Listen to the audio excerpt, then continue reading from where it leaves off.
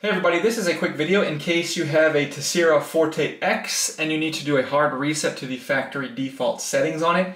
Now there's one of two reasons you're going to want to do this. The first one is troubleshooting. If this is not working, if it's not connecting, if it's sluggish, if you're having any kind of issues where it's lagging or buggy, a hard reset will fix a lot of these issues. Now you're going to need to set everything up again because the settings and everything will be wiped off. And that's the second reason you might want to do this. If you're setting this up someplace new and you want to get a fresh start, we can just go ahead and wipe everything off and set it up anew. All we need to do is find the reset button, and you're going to need like a paper clip or something like that to press it.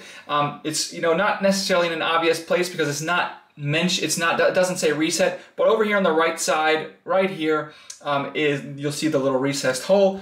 You're just going to put your paper clip or whatever in there. You should feel it. You push in and click slightly when you push it down. And you're just going to press and hold that reset button for 10 to 15 seconds, and then release.